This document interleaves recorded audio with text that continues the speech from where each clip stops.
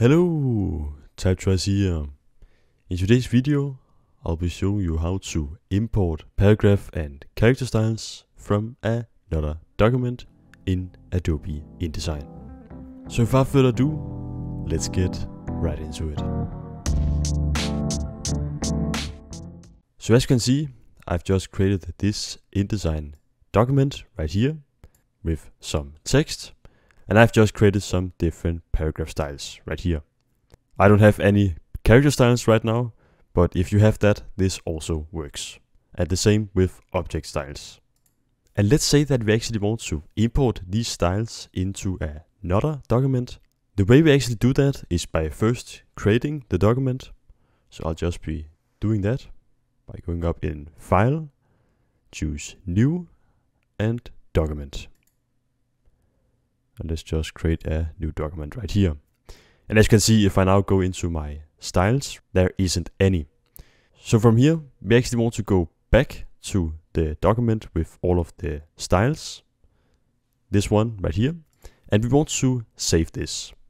So go up to File and choose Save As. And let's just find a place on our computer where we would like to save this InDesign file in.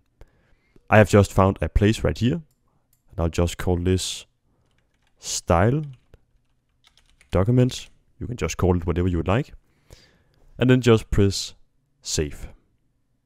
Now go back to your new document again, and from here we want to go over to our styles, either the paragraph or character styles.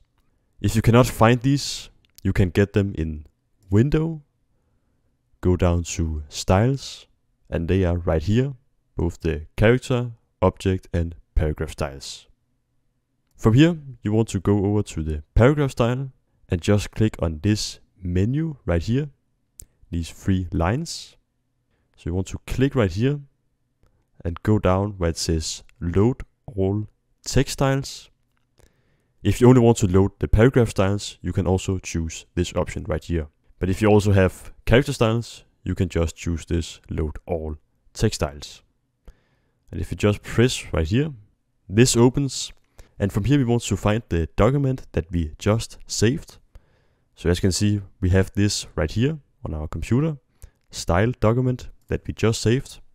And you want to click on this and then just choose open. And this load styles will now show up. And in here you can actually see all of the styles that has been used in that specific document that we have selected. So if there are some text styles you don't want to import to the new document, you can just uncheck them, or just check them all, or uncheck all. And then when they are selected, you can actually just press OK. And now look what happened with our paragraph styles right here. You can see that the same paragraph styles is now imported into our new document.